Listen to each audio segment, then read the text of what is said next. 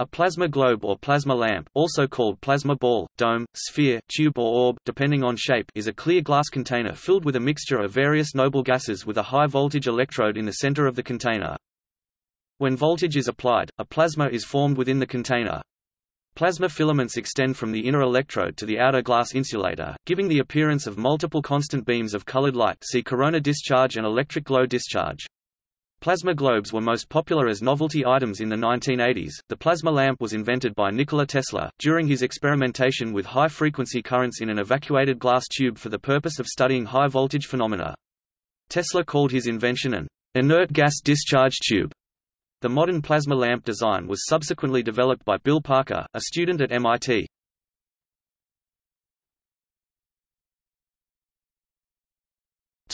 Description. Although many variations exist, a plasma lamp is usually a clear glass sphere filled with a mixture of various gases, most commonly neon, sometimes with other noble gases such as argon, xenon and krypton, at nearly atmospheric pressure. A crackle tube is a related device filled with phosphor-coated beads. Plasma lamps are driven by high frequency, approximately 35 kHz, alternating current at 2 to 5 kV. The drive circuit is essentially a specialized power inverter, in which current from a lower voltage DC supply powers a high-frequency electronic oscillator circuit whose output is stepped up by a high-frequency, high-voltage transformer. The radio frequency energy from the transformer is transmitted into the gas within the globe through an electrode at its center. A much smaller hollow glass orb can also serve as an electrode when it is filled with metal wool or a conducting fluid that is in communication with the transformer output. In this case, the radio frequency energy is admitted into the larger space by capacitive coupling right through the glass. Plasma filaments extend from the inner electrode to the outer glass insulator, giving the appearance of moving tendrils of colored light within the volume of the globe. See corona discharge and electric glow discharge. Some globes have a control knob that varies the amount of power going to the center electrode. At the very lowest setting that will light or strike the globe, a single tendril is made. This single tendril's plasma channel engages enough space to transmit this lowest striking energy to the outside world through the glass of the globe. As the power is increased, this single channel's capacity is overwhelmed and a second channel forms, then a third, and so on. The tendrils each compete for a footprint on the inner orb as well. The energies flowing through these are all of the same polarity, so they repel each other as like charges. A thin dark boundary surrounds each footprint on the inner electrode. Placing a fingertip on the glass creates an attractive spot for the energy to flow, because the conductive human body, having non-ohmic resistance of about 1000 ohms at room temperature, is more easily polarized than the dielectric material around the electrode, i.e. the gas within the globe, providing an alternative discharge path having less resistance. Therefore, the capacity of the large conducting body to accept radio frequency energy is greater than that of the surrounding air. The energy available to the filaments of plasma within the globe will preferentially flow toward the better acceptor. This flow also causes a single filament, from the inner ball to the point of contact, to become brighter and thinner. The filament is brighter because there is more current flowing through it and into the 150 pF capacity, or capacitance, presented by an object, a conducting body, the size of a human.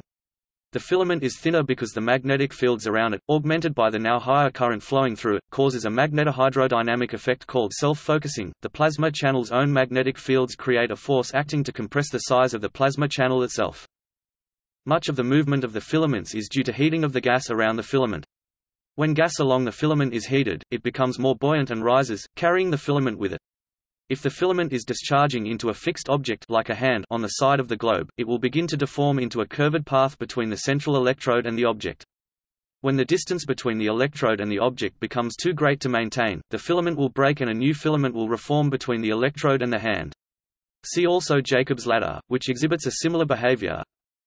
An electric current is produced within any conductive object near the orb. The glass acts as a dielectric in a capacitor formed between the ionized gas and the hand.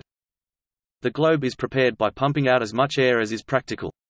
The globe is then back-filled with neon to a pressure similar to 1 atmosphere.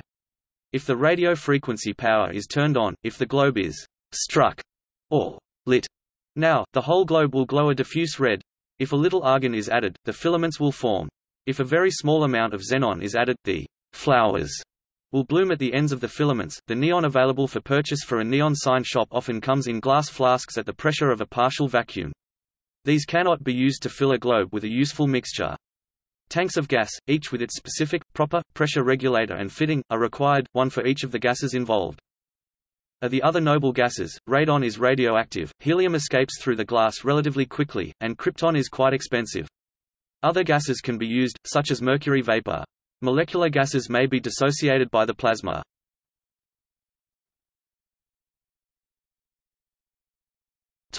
History.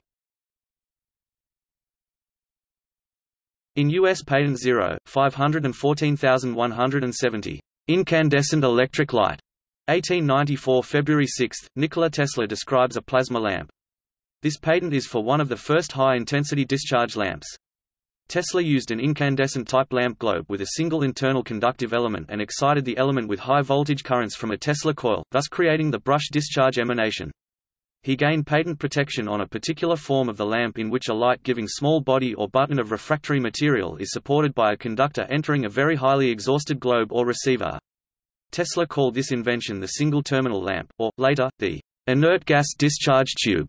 The Groundstar style of plasma globe was created by James Falk and marketed to collectors and science museums in the 1970s and 1980s. Jerry Pournelle in 1984 praised Orb Corporation's Omnisphere as the most fabulous object in the entire world, and magnificent, a new kind of art object, stating, "You can't buy mine for any price." The technology needed to formulate gas mixtures used in today's plasma spheres was not available to Tesla. Modern lamps typically use combinations of xenon, krypton and neon, although other gases can be used as well. These gas mixtures, along with different glass shapes and integrated circuit-driven electronics, create the vivid colors, range of motions and complex patterns seen in today's plasma spheres.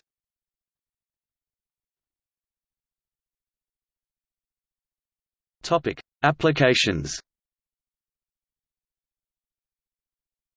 Plasma globes are mainly used as curiosities or toys for their unique lighting effects and the tricks that can be performed on them by users moving their hands around them. They might also form part of a school's laboratory equipment for demonstration purposes. They are not usually employed for general lighting. However, as of recent years, some novelty stores have begun selling a miniature plasma lamp nightlight that can be mounted on a standard light socket. Plasma globes can be used for experimenting with high voltages. If a conductive plate or wire coil is placed on the globe, capacitive coupling can transfer enough voltage to the plate or coil to produce a small arc or energize a high-voltage load. This is possible because the plasma inside the globe and the conductor outside it act as plates of a capacitor, with the glass in between as a dielectric. A step-down transformer connected between the plate and the globe's electrode can produce lower voltage, higher current radio frequency output.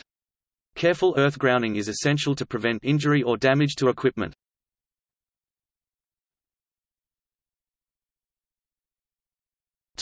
Hazards. Bringing conductive materials or electronic devices close to a plasma globe may cause the glass to become hot. The high-voltage radio frequency energy coupled to them from within the globe may cause a mild electric shock to the person touching, even through a protective plastic casing. The radio frequency field produced by plasma lamps can interfere with the operation of touchpads used on laptop computers, digital audio players, cell phones, and other similar devices. Some types of plasma globes can radiate sufficient radio frequency interference (RFI) to interfere with cordless telephones and Wi-Fi devices several feet or some meters away. If an electrical conductor touches the outside of the globe, capacitive coupling can induce enough potential on it to produce a small arc. This is possible because the globe's glass acts as a capacitor dielectric, the inside of the lamp acts as one plate, and the conductive object on the outside acts as the opposite capacitor plate. This is a dangerous action which can damage the globe or other electronic devices, and presents a fire ignition hazard.